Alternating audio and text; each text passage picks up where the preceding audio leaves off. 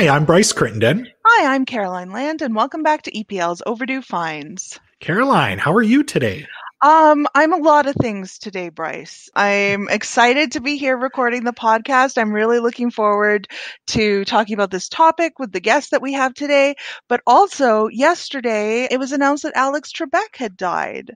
And I find that quite sad because he's been such a part of people's lives, including mine. Yeah, so I'm starting the podcast off on a downbeat today, thinking about Alex Trebek. Yeah, I assume we've touched on Jeopardy just a few times in the past on the show. Did you watch it growing up then, and did you still continue to watch it as an adult? Yeah, I did. We definitely watched it in our house growing up. I'm always interested to know if people, where they lived, if it went Wheel of Fortune, then Jeopardy, or Jeopardy, then Wheel of Fortune. I grew up in a Wheel of Fortune, then Jeopardy situation. Bryce, do you remember what yours was? Sure do. Ours was Jeopardy, then Wheel of Fortune. And we rarely ever watched Wheel of Fortune. It would be like Jeopardy would come on. We would watch that. Yeah. And then it would be flipped up. My parents would flip it over to like MASH rerun or something like that. I mean, we've talked about this too on the show before. Like, I love trivia. I love kind of these little tidbits, and definitely for me as well, kind of growing up, Jeopardy played such a huge kind of part of my life. And I loved, especially when I was younger, being able to answer some of the questions on the show. That was always a big highlight to me. And I don't think it was until I was older that I actually realized that Alex Trebek was Canadian. So yeah, definitely a huge loss for not only Canadians, but everyone. Yeah, he was born in Sudbury, which is not too far from where I'm from in Ontario. And then he went to the University of Ottawa before starting his broadcasting career in the States. He just became such a pop culture figure. You know, he also guest starred on one of my favorite episodes of The X-Files, which was a twisty recounting of an alien encounter. And one of the men in black was Alex Trebek.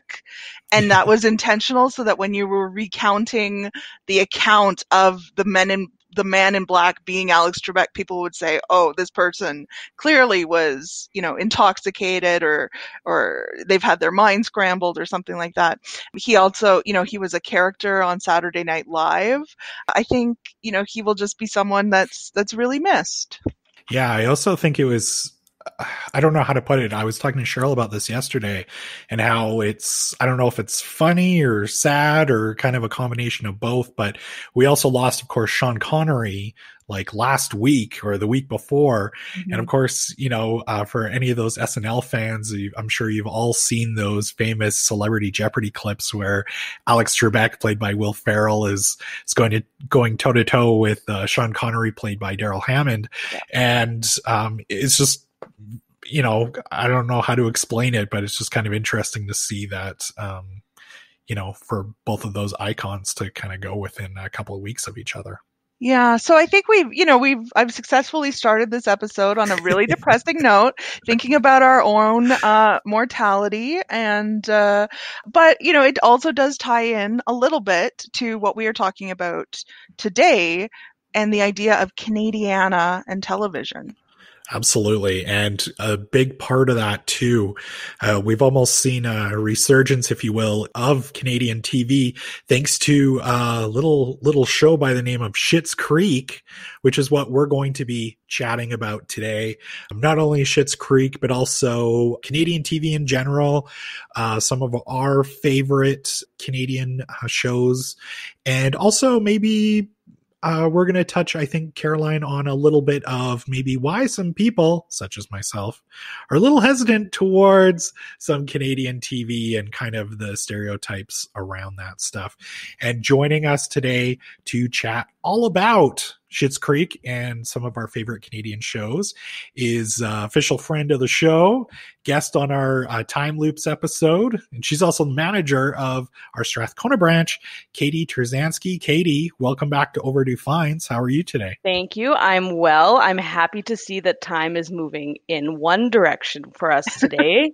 I hope we can keep moving steadily forward. Last time I was here, we got a little bit stuck, so this is good so far. Yeah, so far so good. Knock on wood, we were not stuck in a time loop at the beginning of this episode. So I need to ask you, Katie, you were nodding your head. You went Jeopardy Wheel of Fortune? Yeah, I'm pretty sure it was Jeopardy Wheel of Fortune. I would watch it with some regularity with my grandmother, and she was all about Wheel of Fortune. And she thought I was some kind of a super genius because I did very well compared to her with her limited language skills and no North American cultural upbringing. When it came to the Jeopardy questions, she thought I was amazing, even though really I wasn't. But she was like, you should be on the show every time we watched it. So another fun Jeopardy fact is a former EPL staff person was on the show and did actually reasonably well last year, I think it was. Yep. Charlie Jorgensen worked at EPL until he moved away, and he was on the show. And in fact, did his testing you have to do in the application process while he was here. Wow. Oh, that's so awesome. I had no idea about that. That's cool. Just mentioning growing up watching it, that was something too, as I kind of got into my teens.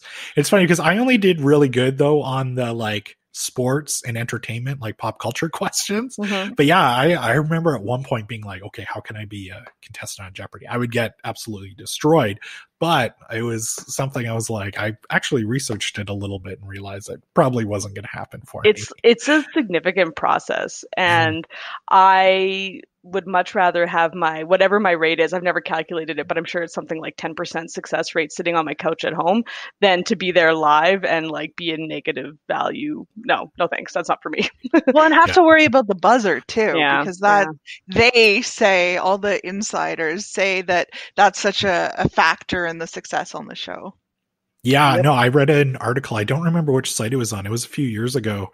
And same thing. Yeah, it was a lot of it has to do with the buzzer timer, and it takes some time to definitely get used to it. So a little bit of Jeopardy info to start off today's episode, I guess. Oh, we're giving the people what they want, Bryce. That's exactly. This is what they come to Overdue Finds for. Definitely. So before we start talking about Schitt's Creek, let's move into some of our recent Overdue finds. Katie, what have you been enjoying lately? I have been binging, not for the first time, The West Wing. It has been my response to experiencing the current American election, which the day that we're recording this, it was just called 2 days ago. So in the midst of all of this, we at our house have been deep into The West Wing, which of course is the show that follows the fictional administration of President Bartlett, and it's sort of follows the political intrigue and the various wild events that of course would happen to anybody working in the White House and all of the things that they have to balance and work through. Definitely a nerdy kind of show, but it's a nice antidote to the anxiety around American politics that we're all experiencing. And we have all 7 seasons in our collection at EPL. So Katie, I have to ask, how far along into the series are you? Well, okay, so we had been watching it earlier in the year and took a break, and so we were already halfway through, and we're now well into season 6, which is the second last season, and so they're nearing the end of the administration, and so we're now looking towards another election. So it's been kind of nice to be going through this fictional election as sort of a parallel to watching the real life election going on in the States. Do you have a favorite character on The West Wing, or does it change? It changes. I love all of them. I love President Bartlett, and I think he keeps and that's of course Martin Sheen, and I think that he just keeps that show. He's the heart of that show, and then he just has interesting characters around him that are funny and smart and all of these things, but I think it's his heart that keeps the show moving forward. Of course, The West Wing too. It's been spoofed on so many shows where it's the walk along, where shows them going through the White House, and it's like one person's walking and then another person comes up and is like, "Quick, we need to have a press release on this on this event that's going on." So yeah, I imagine you've seen your fair share of those walk-alongs. Lots of walking. In fact, I recently read an article about The West Wing where one of the actors was saying that it didn't really need acting because you were so busy balancing the stresses of having to walk up and down the stairs and see who was coming at you and grab this piece of paper, that you presented with the level of urgency you needed to without actually trying to. Caroline, how about you? What have you been enjoying lately? I recently read a book called Big, Stories About Life in Plus-Size Bodies, which was edited by Christina Myers, and it was a collection of essays that are mainly based on life experiences of, quote, being large in a world obsessed with thinness. And so there were a number of contributors to this collection, many of them women. I think there were a couple men, as well as non-binary and trans writers writing about their experiences with their bodies, how they felt about it, how that maybe has changed over the course of their life, looking at the difference between size and health, as well as body, the concepts of body positivity, and even one of them touched on body neutrality. And so there were a collection of voices reflecting these different perspectives. Using the title phrase, I have been big my entire life, and my experience was definitely reflected in some of these essays, and it was really great to read those and to see myself in them. But it was also really neat to see where my experience wasn't, the other kind of things that people had experienced or things I hadn't considered, and really just to read more about the topic and have an openness about size, health, where it touches on society at large. I don't like that, but we'll leave it in there because it's true. And it goes beyond just being something, an academic thought that people write about, to being a really important factor in how people live their lives. So yeah, it was a collection of stories with a lot of voices that I hadn't read before. Nice. Well, it sounds like a great collection. Is it a newer book, or has it been out a while? I think it was published either earlier this year or the end of last year. It's newly available at the Edmonton Public Library. Yeah, I took it out, but I've returned it, so my copy's back in circulation if anyone else wants to check it out. That's cool. No, it's great. Getting to hear about all those different experiences that people have, and body self-acceptance is so important, and that's great to hear that people are writing about it and people can connect with those type of stories. Absolutely. And where that goes in kind of with an intersectional lens around, money and economics, race, gender, everything that goes along with image. So yeah, it's a book I think people should check out. How about you, Bryce? What have you been enjoying lately? I've been watching a lot of movies lately, and I'm not going to recommend this movie, but it ties into my pick. So of course, a lot of people, couple of weeks ago when it premiered on Amazon Prime, everybody was talking about Borat 2. Mm-hmm. And I'm not sure, has anybody watched Borat 2 on here? I have not. No. The comedy isn't for everyone. And it's one of those movies where I enjoyed it. I thought it was funny. It's one of those things too, where I'm not sure who I would necessarily recommend it to. I think you pretty much have to be a fan of the first one and his type of humor to enjoy it. And I think a lot of people have already kind of seen the clips of Rudy Giuliani online and everything. But I'm actually going to go back a couple of years with Sacha Baron Cohen and recommend a show that he did on Showtime in 2018 called Who is America? So this was almost kind of like the official kind of follow-up, if you will, to Borat before we got the sequel. So just like in Borat, he kind of exposes a lot of the ridiculousness that is happening with American politics. Cohen kind of creates some new characters. One that I really liked was, his name is Billy Wayne Ruddock. And you kind of see, basically Billy Wayne Ruddock is kind of like this right-wing blogger and everything. And you kind of see the look for Billy Wayne Ruddock in Borat 2, because Borat kind of has to disguise himself because everybody knows who he is. He actually, as Billy Wayne Ruddock, he interviews Bernie Sanders, who I'm almost 100% sure was kind of in on the interview, but kind of Bernie Sanders kind of exposes why a lot of his questioning and some of his talking points that you would hear on the news a lot were just kind of ridiculous, and kind of debunk some of those rumors that are going around. And another character he came up with was Colonel Aaron Morad, who is like a former Israeli soldier and was kind of now this bodyguard for hire. And he actually interviews former Vice President Dick Cheney on his show, and they're talking about security and all this other stuff. And it's quite amusing. If you're a fan of Sacha Baron Cohen, definitely recommend you go and check it out. If you're not, you probably won't enjoy it. So I might only be speaking with a handful of listeners that might enjoy this one, but we've got quite a few copies of it in our collection. It's about six or eight episodes. Each episode is only about a half an hour, so you can probably watch it in a couple nights or on the weekend. But yeah, if you're looking for a laugh and you enjoyed the Borat movies, definitely check out Who is America. So there's a few political recommendations happening this week. 'Tis the season. Yeah, very true. Exactly. All right, so let's get to why we're here. Today we're, of course, going to be talking about Schitt's Creek.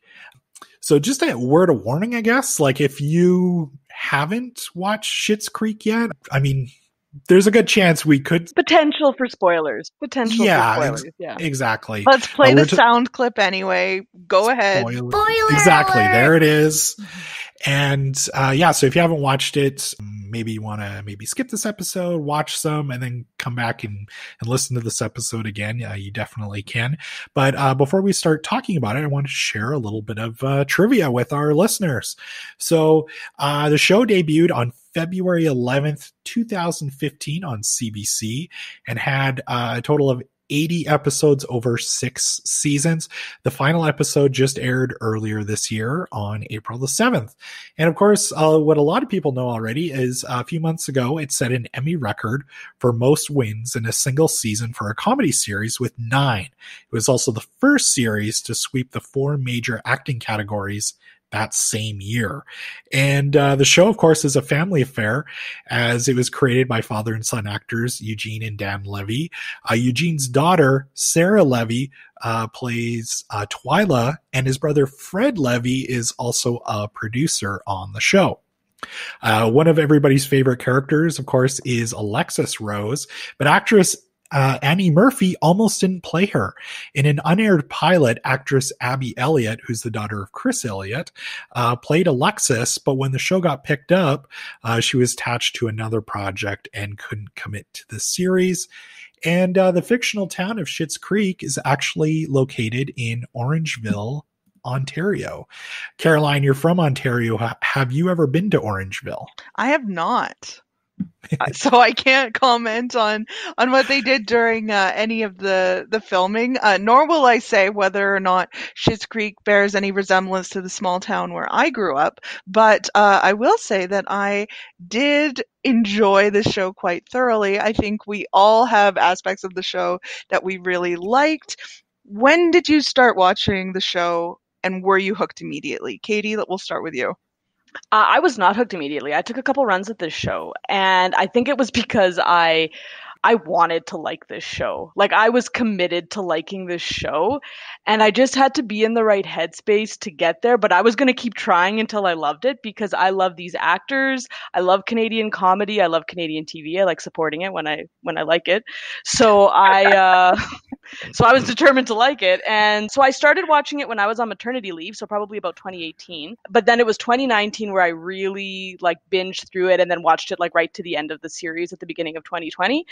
And yeah, I rewatched some favorite episodes this weekend in anticipation for this discussion. And I think it bears rewatching. I think it's definitely a rewatchable show, and I will continue to probably watch it for a long time. Can you imagine what it would have been like without Annie Murphy as Alexis?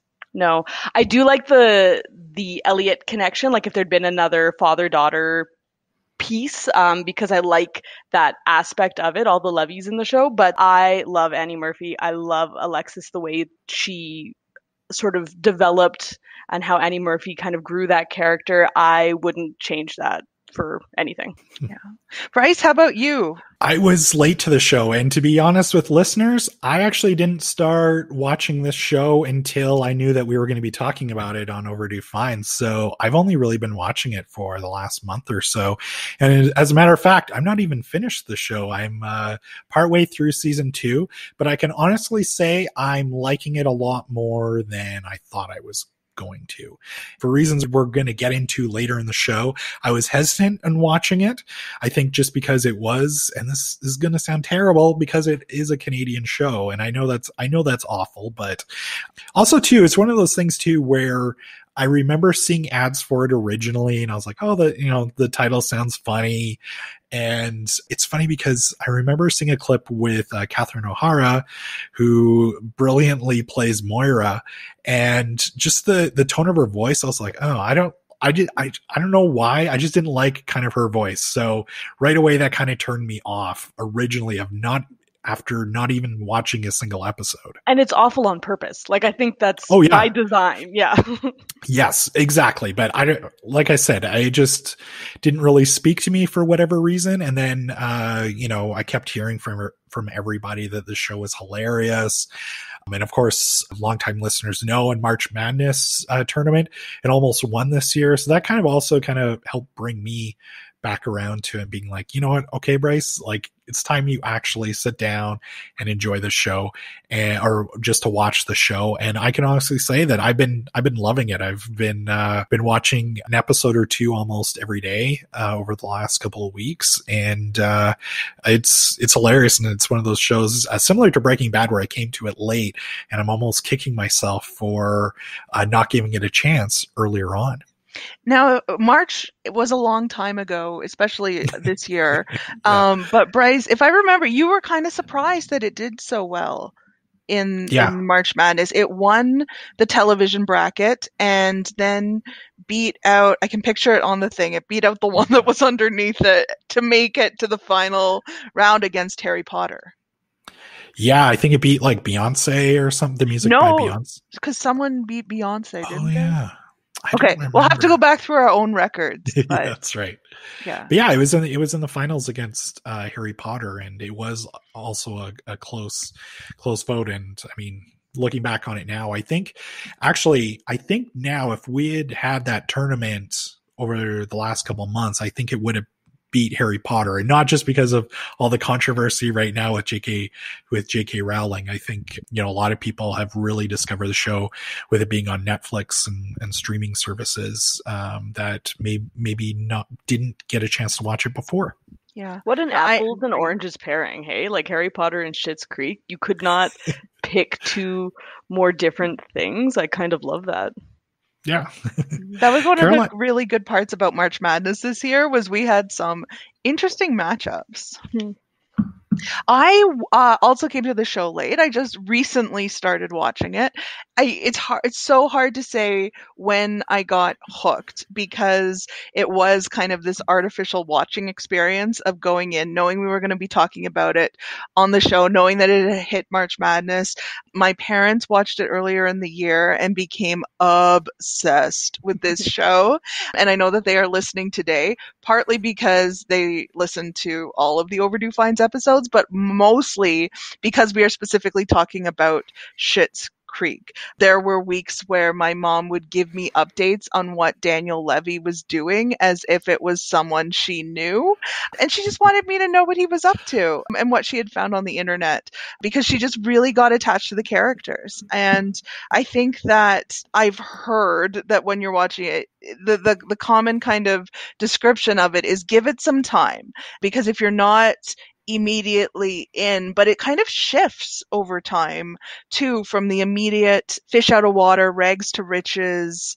Almost, it reminded me a lot of Arrested Development, actually, with the way that, a family has lost everything and there's one kind of character trying to keep it all together.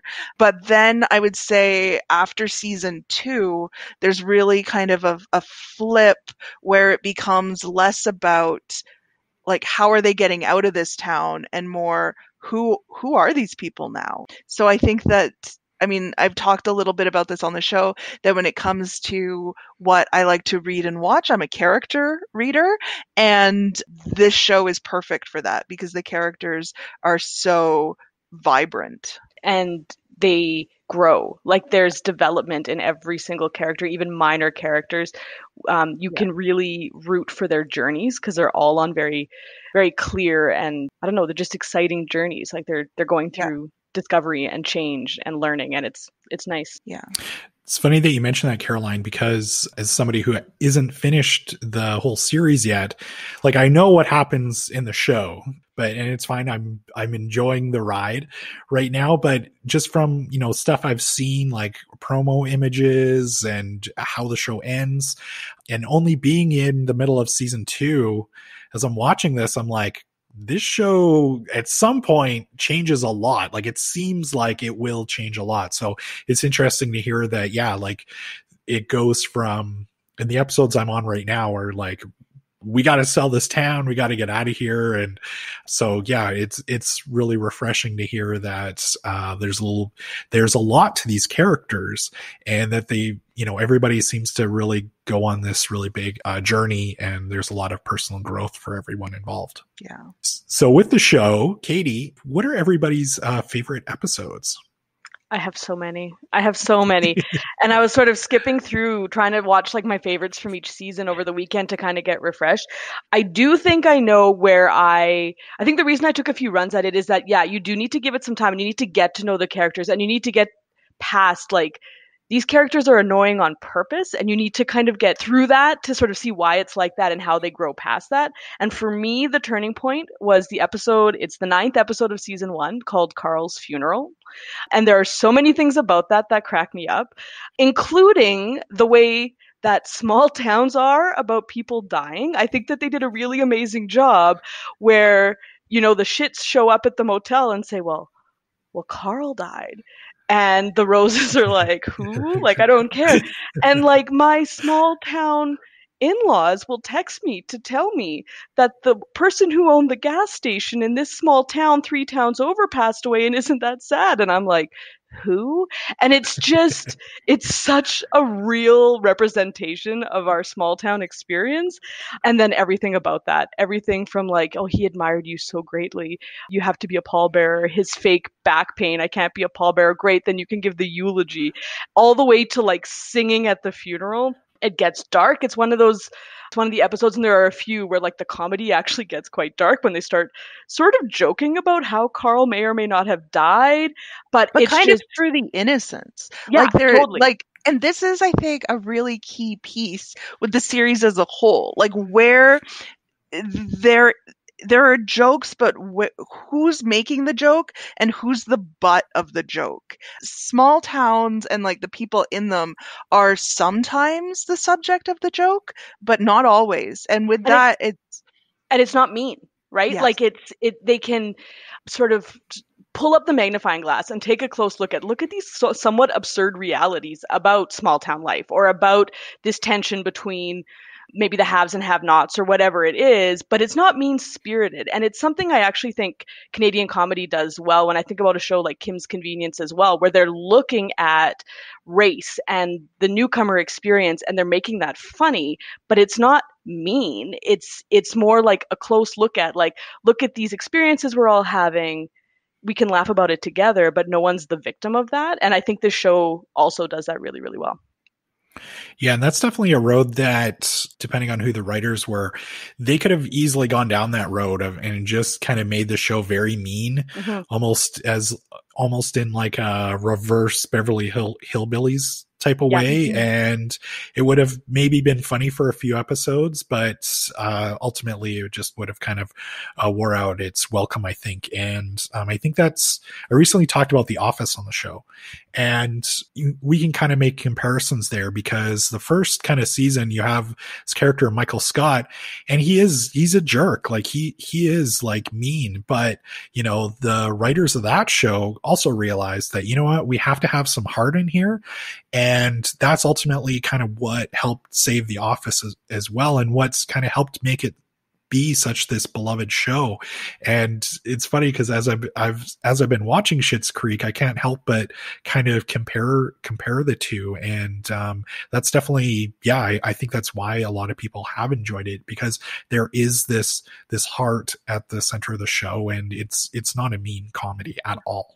It's another thing. I think you brought up Arrested Development as a sort of similar, the bones of it feel similar, but Arrested Development is a little bit, meaner a little bit. I mean, it's a great show and I love it, and it's a smart show and it's a funny show, but it doesn't have the heart that you're talking about. Like, this show just has that, you're rooting for everybody. And I was going to talk about this later, but I just think at its core, this is a show about love in a million different ways. And like, Arrested Development is not a show about love. And I think that's the difference. And even though if you read a synopsis, it's a similar, the bones are similar, but it plays out in a totally different way. Yeah. So you mentioned you have a couple of favorite episodes. Do you have another favorite episode you want to share? When they find David at the beginning of season 2, like, I die when he's sitting in the I don't know if we want to, like, I don't want to wreck that if someone hasn't experienced that, but the first episode of season 2, when they ultimately find him, I think that's amazing. I love in season 3 when they get the giant portrait back. That episode is hilarious, and also I think kind of a turning point where they're gonna they kind of make the call to give up their old life in a way. I love that episode. I love when Alexis graduates from high school and Moira at grad. That is an amazing episode. The open mic night, like, talk about heart. Honestly, I could talk for this whole hour about all my favorite episodes, but and then of course the episode that's called Hospice, but the second plot line is Alexis auditioning for Cabaret, which is where we get a little bit Alexis, which has become its own thing. And Annie Murphy's actually like written the rest of that song and produced a video for it. I mean, it's the best thing on Canadian TV ever. I'm prepared to say, maybe not, but I love that so much, so much. So I mean, really, I've got like 3 in every episode that are my favorite, and every season that are my favorite episodes. So we should mention that A Little Bit Alexis was the song from her critically reviewed, yes, reality show. And it's like, that's the stuff that I love about this. Like, it's, I mean, it's a cliche to say like it's working on so many levels, because that's what TV as a medium does. But to have something where there's the ongoing story, the specific words, the visuals, like and then the acting, like all of these layers on top of it put together, you could almost watch it like once through with like no sound on, and just watch some of the gestures, the body language. They all have very specific ways of being on screen. And that's why, as I was making notes for today's episodes, there were some that I was like, I would get into it and then realize, like, Caroline, this is a conversation. You're not writing like a critical essay about. I wrote so many notes about how they unfold the menus. Like, the number of times with the menus, like, we're not really going to talk about that, but it's that kind of detail. Yeah. And that's the thing. And like, I knew this would come up, but like, there are just so many of those like ongoing details, and they're not running jokes, because they never, maybe in the pilot with the menus, they call attention a little bit to the unfolding of it. And they've all squeezed into the booth, but then there are other things that are just there as like parts of their life. One of my favorite kind of running pieces is Moira Rose's sleepwear. like she puts on her pajamas and then she adds a vest and the vest has a brooch. Like that is who she is. And it's she talks a lot about like her wigs and her clothes and all of this and how her clothes make her who she is, but they never like really go into calling attention to that specifically. Bryce, before I ask you if you had a favorite episode, my TV nerd hat on, I want to say, just going back to something you said earlier, that a reverse Beverly Hillbillies is actually a Green Acres. Oh. So, yeah, that's right. Yeah. Yes, good call there. So now I've got that off and can concentrate on the rest of this conversation. But I'm going to be singing the Green Acres theme in my head now for the next 3 hours. So yeah, so you are welcome. Bryce, have you had a favorite episode of the ones you've watched so far? Yeah, so out of the ones I've watched, my favorite one is, I think it's like maybe episode 9 or something like that in season 1. It's the surprise party. Oh yeah. So this is the one where Johnny wants to plan a birthday party for Moira, but of course they have to let her know that it's a fundraiser. She's all about fundraisers, and she wants to be involved though in the planning of the fundraiser, which of course is her own surprise party. And so for a little bit she's kind of helping plan her own surprise party before they let her in on the secret. But it's so funny too, just because when she's chatting with everybody and she's like, where's your event plan? And these flowers won't do. And it's just really, really funny. And also too, the one thing I really like during that episode was, I think any other show, they would have had maybe Moira just be kind of disappointed with how the party looked and the decorations and everything. But you know what? She really accepted it all.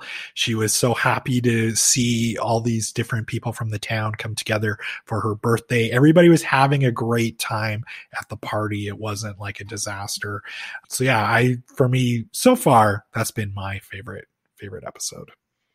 Caroline, do you have a favorite episode so far? There's an episode, I think it's season 2, it's called Lawn Signs, and which calls attention to Moira's political campaign. But my favorite part of that has to do with takeover at the Blouse Barn, which is, and again, spoilers, David is working at the Blouse Barn in Elmdale, and he's made some changes to the environment, but the owner tells him that she's going to have to let him go, but it's okay because the store is being bought out for their name. This Australian company wants their name.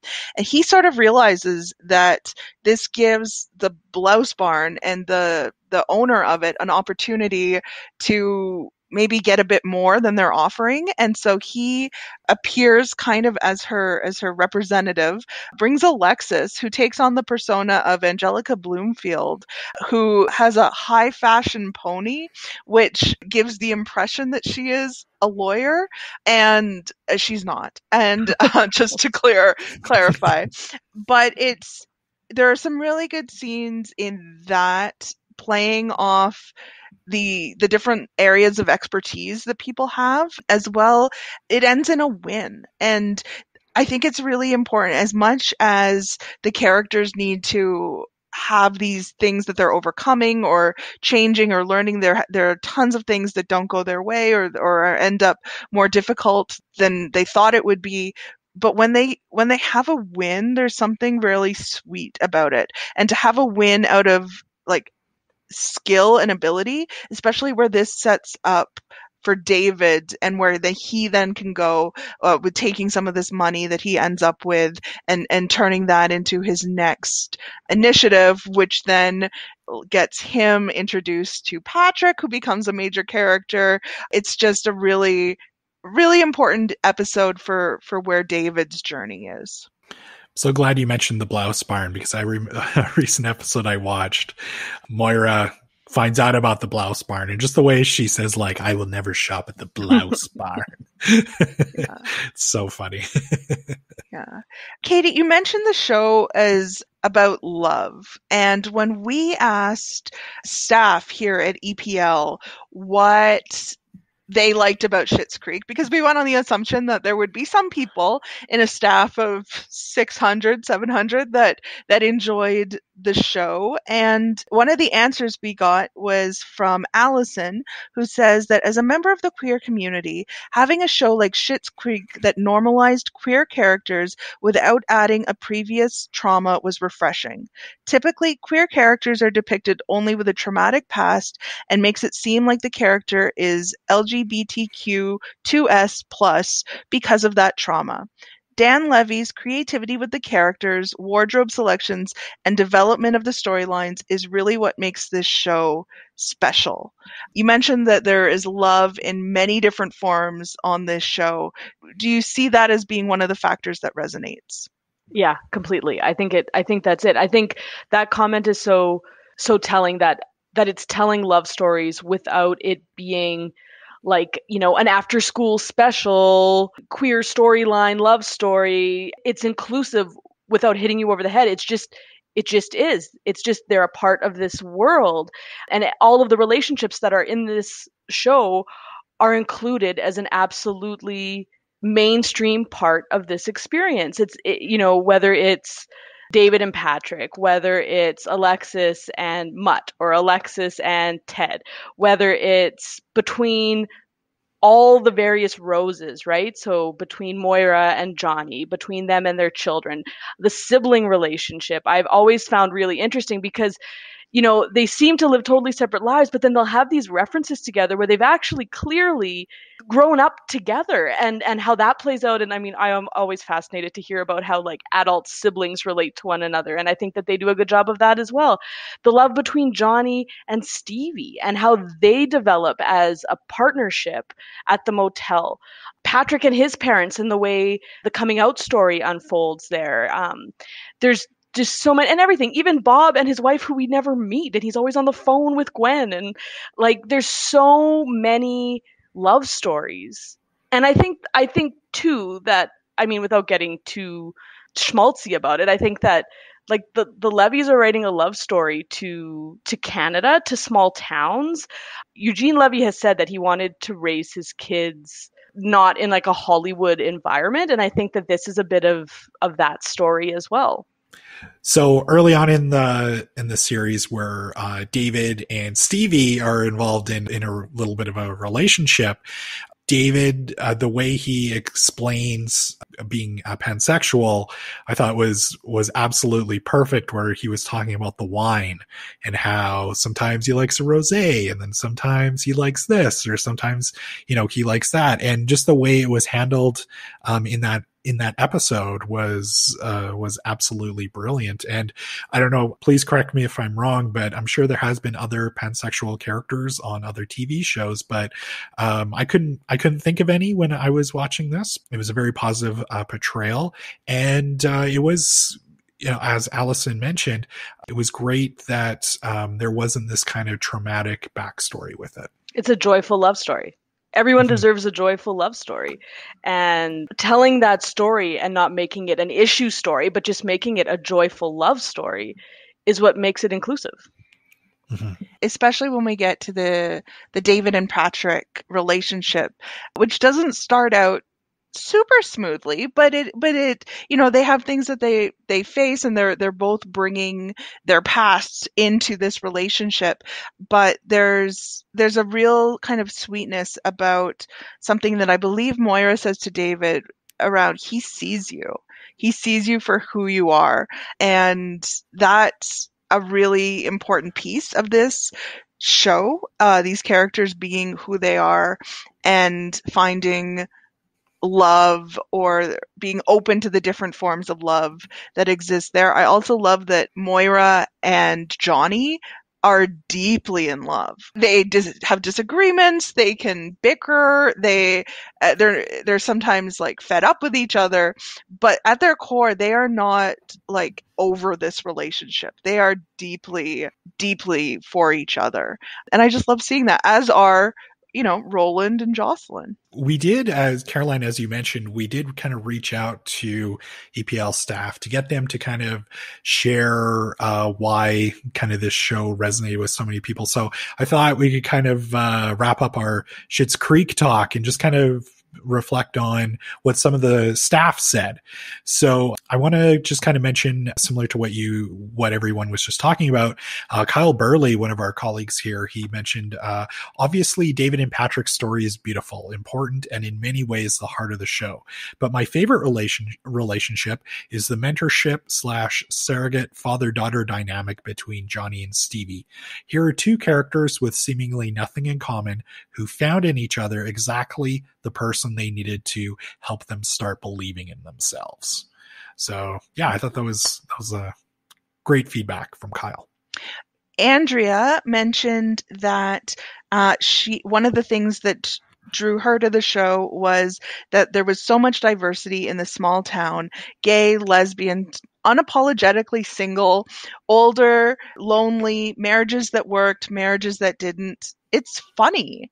She adds that the small town Canada casserole recipes were familiar to most of us and added to the comfort of watching it.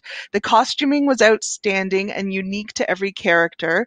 Nobody will ever forget David Rose sitting in the field of the Amish family's home in that hoodie with the zebra-like fringe at the top. Katie, I also want to share with our listeners who cannot see you that you fully committed to our episode today. And could you tell them a little bit about what you're wearing? Well, just so that I could be fully inspired for this discussion, I grabbed today and put on a black and white striped sweater, sort of big horizontal stripes, because really black and white stripes, black and white in general, is the palette for David and for Moira most of the time as well. And I read somewhere that for Moira in particular, the stripes are a callback to her role in Beetlejuice. I don't know if I believe that, but I love Beetlejuice too. So I'm representing the black and white stripes today. Unfortunately, as it's a podcast, you're all going to have to miss out on that. But just know, I look the part. That is what's in the background fueling all of us reading today. And you mentioned Catherine O'Hara in Beetlejuice. I love her in Home Alone, of course. So like, she has so many great roles. Sally in The Nightmare Before Christmas, which people don't expect and don't remember, but so Catherine O'Hara is in half of my favorite movies, easily. She owns this kind of October to December time period. Yep. And that's something Chantal mentioned. The chemistry between the actors was top tier, and every single character gave us a masterclass in honest, earnest character work and really inhabiting your character. I think some of that comes from, the actors being related to each other, or in the case of Eugene Levy and Catherine O'Hara, having worked together over the years. But I mean, the actors in this are just amazing. You just experience where they go with things. And I think, we can't toss that out as one of the appeal factors as well. And I have thought about the sort of the storyline of them leaving their wealth and celebrity and going to this small town. It feels a little bit like, our comedians coming home as well. They've gone off, they've made it big, they've done John Hughes movies, they've done whatever, and now they're home in small town Canada, and we're welcoming them back. Yeah.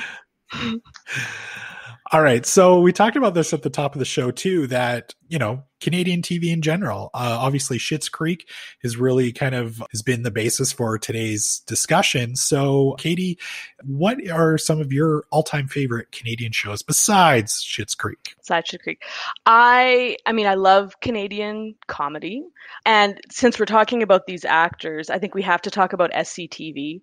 Eugene Levy and Catherine O'Hara, obviously, but John Candy, Martin Short, Andrea Martin. I'm forgetting, the list is a dozen people long, but that they weren't at all, Joe Flaherty, they weren't all Canadian, but it came out of Canada and then went broader.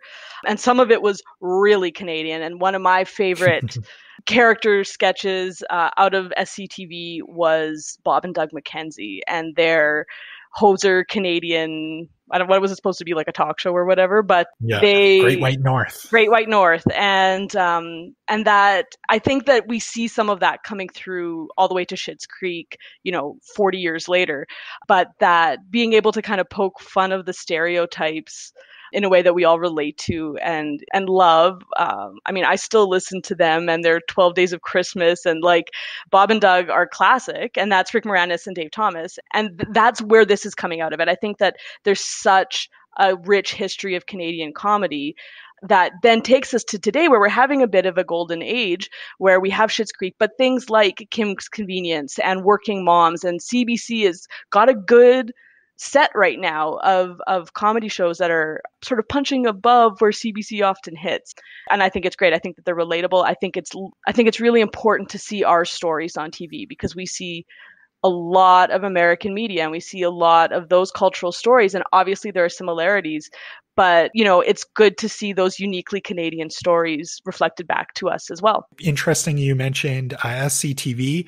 A few months ago, actually, it's probably been about 6 months ago, we actually recorded interview because one of the seasons of SCTV was actually filmed here in Edmonton at Global Studios. At Global, so we actually interviewed a couple of the crew members, and our plan is to kind of release that episode around the time that the SCTV documentary directed by Martin Scorsese is finally released on Netflix. So we can't wait to share that interview with you, with all of the listeners and everything. It was great to get some inside info on that.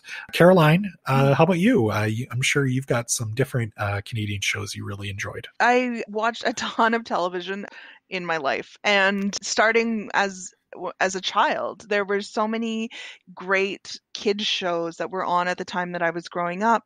Today's Special is one that, thank God for the internet, because if you were trying to describe this show to someone, there's this mannequin that comes to life and a mouse that speaks in rhyme and a security card, and he's a puppet, but not everyone's a puppet, but he's a human. Is one of them Alex Trebek? It's just a show that I watched a ton of as a kid. It was where I was introduced to Oscar Peterson, who was my Overdue Finds pick from a few weeks ago. They had these little cutaways that were hosted by Mime Lady, this woman who never spoke. Again, this sounds like I'm on some kind of trip when I'm describing this, but Today's Special, of Mr. Dress Up, Sharon, Lois, and Bram. I was going to say Elephant Show and Today's Special were always back to back. So you got both the fever dream of Today's Special, and then you had Sharon, Lois, and Bram right next. Yeah. And which was, more grounded perhaps in the real world, but then there was also this giant mute elephant that they hung around with. A lot of singing, emphasis on imagination and storytelling coming through in these shows. And of course, something like Mr. Dress Up or Fred Penner spanned generations. People growing up at different times could experience that. I think that Canadian media really grew out of the fact that there were not that many options. And I think that historically something like Wayne and Schuster was something that people watched, and then it became part of the lexicon of references. I know that my parents and I quote specific sketches from Wayne and Schuster. And I said to him, Julie, don't go. Is it that one? It is, in fact, that one. But and it's something they watch. It was airing in reruns on the Comedy Network when I was a teen, so it's just been there. Degrassi, the original incarnations, as well as the later ones. I think there was a time in the 90s, 2000s where, you'd watch This Hour Has 22 Minutes, and there would be a very funny political joke, and you'd watch it and go ooh, burn. And Royal Canadian Air Farce too, right? Royal Canadian Air Farce came up through the radio and made the jump to TV, and for a while in the 90s, Air Farce and 22 Minutes were surprisingly hilarious Canadian political sketch comedy. That's wild. Oh yeah. You'd be watching and be like, ooh, take that, Manitoba. Yeah. It's watch out, Preston Manning. Oh my God. His Reform Party. I knew more about premiers of random other provinces and things watching those shows than I do now. And I mean, I consider myself a pretty engaged and informed person politically, but that was how I got some of my news. Absolutely. And then there's the 80s, 90s, 2000s. BuzzFeed every now and then will show a map and it's like, this is the most popular X set in this state, and like show a map of these. So you have things like the Road to Avonlea representing for PEI, North of Love it. 60, Republic of Doyle, Canadian television that was, even though it's from Canada, it feels a little other. And sometimes, especially, now I think we get to have more like own voices involved in the production of that, so that Kim's Convenience is being created by people with that kind of background and experience, and it's not so much being told by the same voices on it. But Canada has had these shows that reflect the diversity of living in Canada. Mm-hmm. A couple of shows too I want to give a shout out to. First one, I'm surprised neither of you mentioned it, was the Raccoons. It's on my list. It's on my list. Okay. The Raccoons was, oh my God. Like, we were talking more about the like puppet based children's shows, but when it comes to cartoons, Raccoons was amazing. I still talk about Raccoons. Yeah. Absolutely. The only thing though I'm kind of mixed on the Raccoons about was I loved watching the Raccoons. However, I knew once the Raccoons were over, it was like bedtime and it was like Monday, like I'd go back to school the next day. So the Raccoons was like officially the end of the weekend.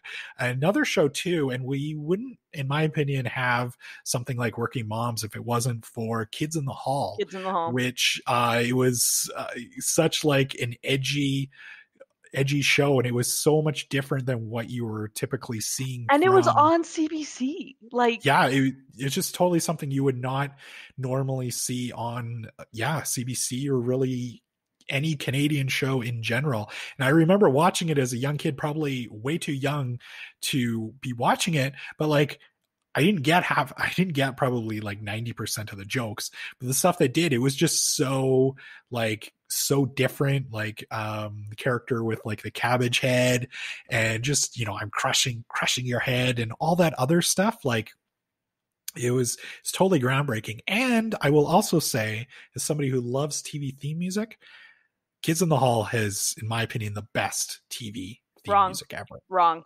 That goes to another Canadian TV show. And I mean, I'm singing the Wayne and Schuster song. I've gone through a bunch while we've been sitting here, but that goes to The Littlest Hobo. Yeah. Like Bryce is like really reluctantly acknowledging that Katie may have a point on that one. Also, Littlest Hobo too. Also one of my absolute favorites as a kid. But I just want to go back to talking about the CBC a little bit. I mean, I am a born and bred CBC fan. I can't deny that. But I think it sounds like you were born in the CBC. I'm sure that CBC radio was playing as I came to entered the world.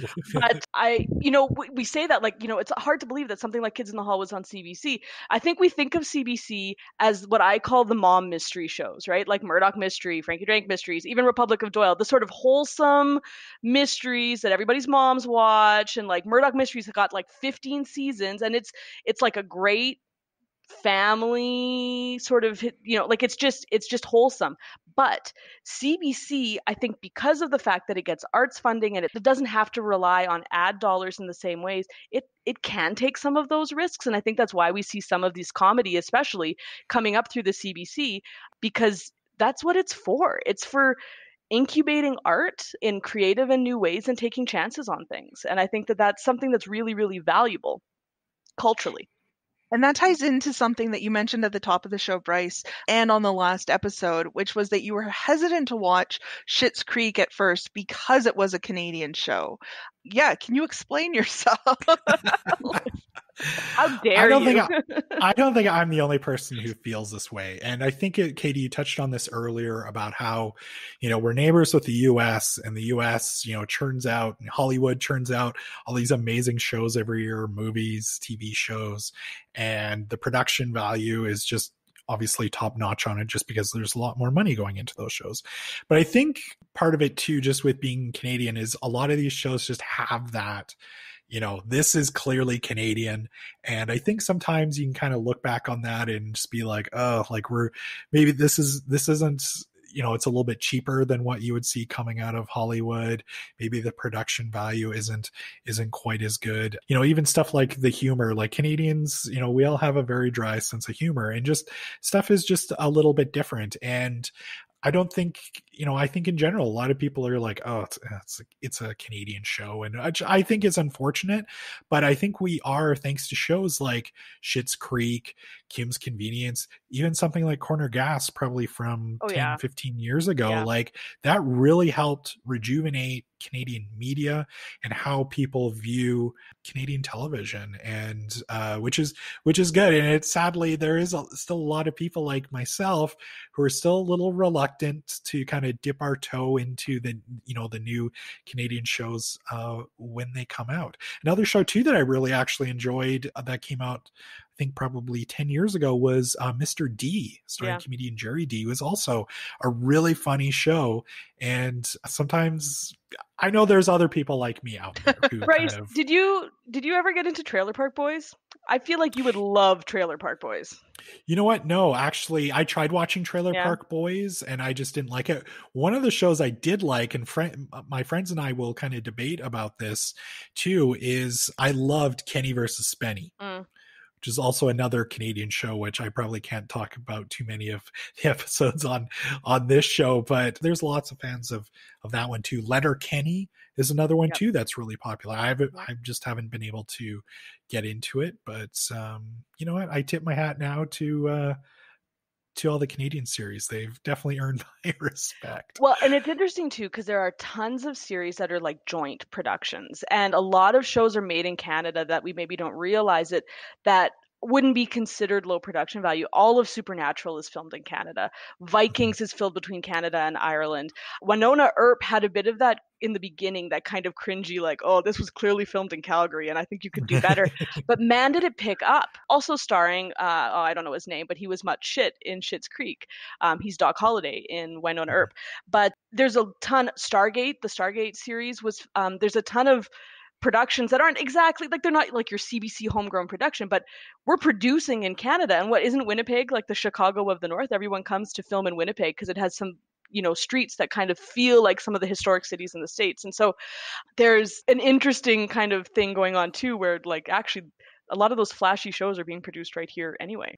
Speaking of filmed in Calgary, I just want to give a quick shout to one of my newer favorite shows, which is Jan, the CTV sitcom that is kind of a mock take on the life of Jan Arden as she deals with being an aging Canadian minor celebrity and her family, and tries to keep her career afloat. It's hilarious. I love it. I love Jan Arden. It's currently airing its second season on CTV and filmed in Calgary. Another show too, filmed in Calgary, I've talked a lot about on this show. One of my favorites, Fargo. I don't think the latest season with Chris Rock was filmed there, but I know parts of definitely the first season was filmed in Calgary, and I think maybe the third one was as well. And then second season, part of it was filmed in Fort McMurray in southern Alberta. So yeah, lots of fantastic shows are filmed in Calgary, and it's great too that so many Canadians who work on the crews can earn a living making fantastic shows here. I think it's worth noting too, and I have to say I'm not an expert in this, but there's amazing TV coming out of the Indigenous community. APTN, this year CBC has launched the show Trickster to rave reviews. It's stacking up on my PVR, but I haven't watched it yet. And there's just, speaking of that, having authentic local stories reflected back, that's really important. And I think that's something that comes out of Canada really strongly as well. So before we get to our roundtable questions, Bryce, what will we be talking about on our next episode? Caroline, this is going to be a good one. Today's episode I've loved, and I think listeners are going to like it, but I think we're going to speak to kind of maybe a certain demographic of listeners here in the next one.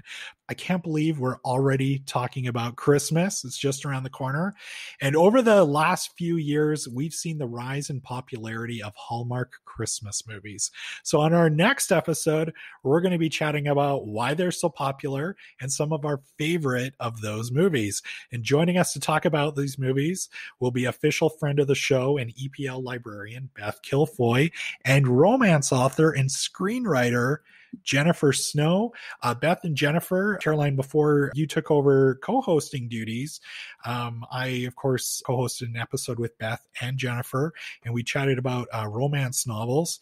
And to date, it's one of my all-time favorite episodes of Overdue Finds. And yeah, we're going to be chatting all about those romantic Hallmark Christmas movies. I'm really excited about this one. Cheryl is an expert. I almost feel like maybe she should be co-hosting this next episode with you, Caroline. Fun fact, in the spring, the Strathcona Library was a filming location for one such movie. Really? Yeah, I don't think it's been produced yet. And unfortunately, our shutdown happened before they could do any of the internal, like the interior filming. But those viewers with a keen eye should spot EPL's Strathcona branch, the exterior anyway, in an upcoming Christmas romance movie. Nice. Mm-hmm. Caroline, Katie, are you both fans of the Hallmark Christmas movies? Very much so. Yes. We're nearly at that time. I'm not quite ready yet in the sort of second week of November to like dive into being pretty much all I watch, but we're going to get there. By the time we get to December, that's just on. You know, I'm baking Christmas cookies on, wrapping Christmas presents on. Like they're just always on. But that's part of the appeal because you can just pick them up, right? You can catch it halfway through and it's sort of festive background noise. Cheryl's a huge fan. I can't say I am, but it seems like I've watched pretty much most of them over the last few years because Cheryl will have it on 24/7 as well. So, yeah, I'm really looking forward to chatting with Beth and Jennifer about those. A lot of those are Canadian TV too. Canadian stars, Canadian filming. Definitely. So let's wrap things up with our roundtable questions. Katie, you've been asked to give one of the members of the Rose family a ride into Elmdale. Which family member would you want to give a ride to? So I was thinking about this because Alexis is my favorite and I love her. But then I was like, I think I would hate her if I was stuck in a car with her. Like, I'm not sure she's who I want to be driving around with. I think same goes for Moira. And then I was like, well, Johnny, I feel like I could maybe learn something from Johnny. He has like an interesting perspective.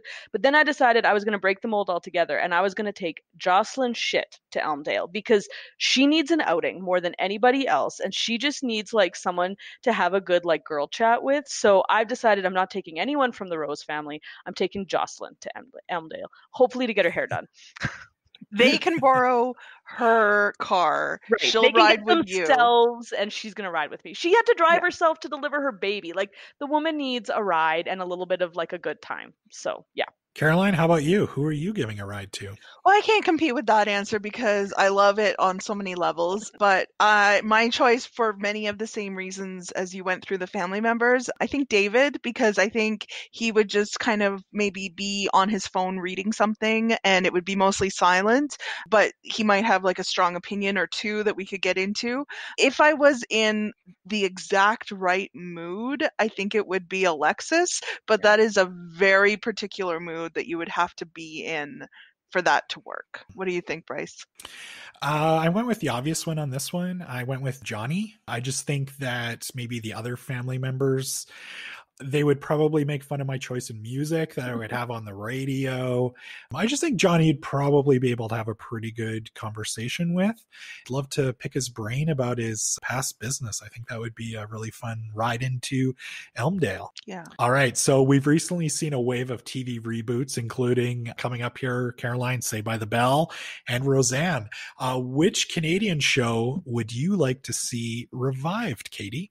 Breaker High. I think it's time for us to hit the high seas again. And I could just see, is it on your list too? I could just see that, you know, we have a group of good looking kids on a cruise ship doing their high school year, but also right now, more than in 1997, it only had one season in 1997. But anyway, more than in the 90s, they could be like eco warriors and they're out there like saving the ocean or something. But also it's like a teen drama. So they're falling in love. And yeah, I think we're ready for Breaker High 2.0. I'm 100% with you. That was my immediate first choice, and it's the number one on my list here. The only thing that gave me pause was thinking of the immediate current situation, which is coronavirus. And if a cruise ship was really where we wanted to be. However, I do think that there is an opportunity for it to be some kind of wish fulfillment because I just love the idea of it being on a cruise ship. Another TV show that had an iconic opening theme song. Really well done all the way around, Breaker High. So because I had some hesitance around the health situation, I went with Street Sense. I want a reboot of, I think it was the CBC kind of kids informational show It about was like like a consumer report thing. Yeah, Yeah. it's how I Yes, learned about the importance of like building a strong credit history. That segment stands out. That's I where we know got they, Jonathan Torrance too, isn't it? Didn't he come out of that yeah, and then got yes. Jonavision and everything? Yeah. yeah, and then there's an oral history of, I think, Street Sense that every time I come across it, I end up sending to you because it's just so good. And they talk, I think it's Jonathan Torrance who mentions that he knew he had to get off the show when they were covering for like the third time why potato chip bags have Are so half much empty. air in them, and he's like, it's so they don't break.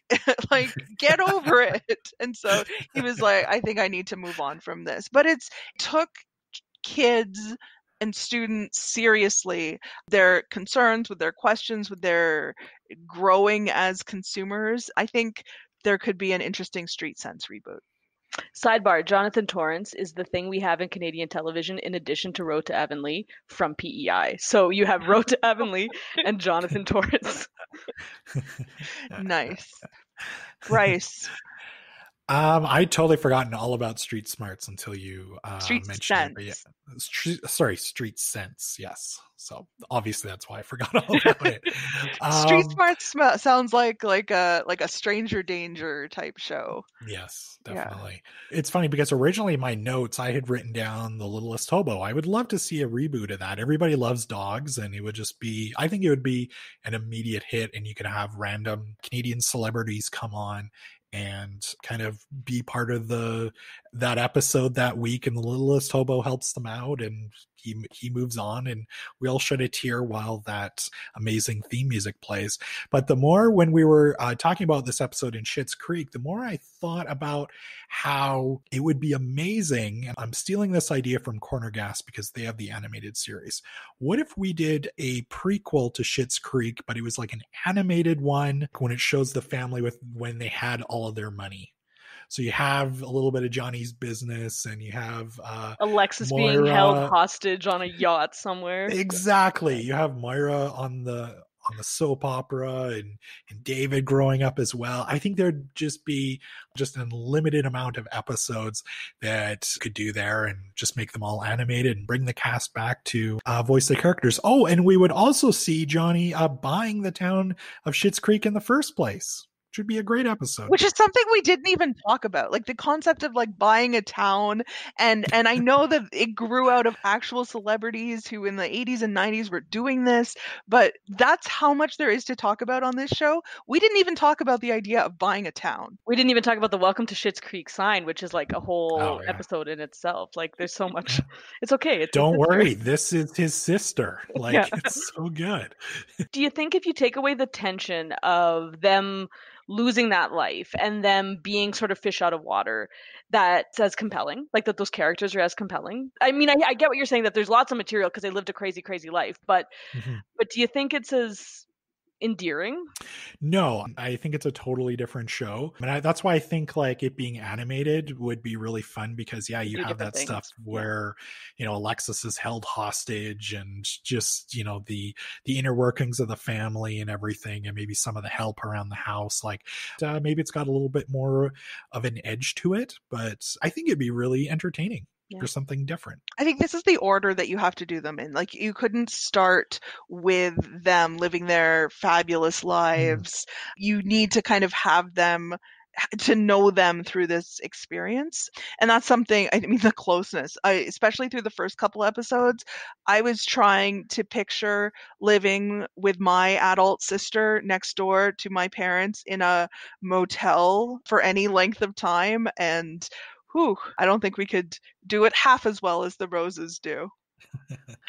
Thank you for joining us today, Katie. This has been simply the best. Is there anything that you want to let listeners know about, maybe about EPL or Strathcona before we wrap up? Well, we at Strathcona, like the branches across the city, have been involved in supporting the online classes and events that are going on because we can't safely have our regular story times and things happening in person in the branch. I just want to encourage everybody to check out what we have going on online. We've got some streaming like on Facebook Live, and we have others that you can register for and have a little bit more personal engagement. So please check out all of the things that we've moved online so that we can keep providing those great classes and events while we can't yet do them in person. And if you go and visit Strathcona in person, if you're outside or next to the gazebo in McIntyre Park, you can pretend that you're in your own Christmas TV movie. That's right. We've got a Christmas light lit gazebo, which is just perfect for a first kiss if that works for you. We hope you've enjoyed today's episode. If you haven't subscribed yet, we encourage you to hit the subscribe button so that you automatically get new episodes. Please also leave us a review on Apple Podcasts, and most importantly, tell a friend about the show. Yeah, please do. And don't forget that we'll have a link to everything that we talked about in the show notes. It'll be a lot of links to a lot of great Canadian shows. We would love to hear from our listeners. And of course, you can reach us on Twitter at EPL.ca and use the hashtag EPL Overdue Finds. You can also email us any episode suggestions that you have at podcast@EPL.ca.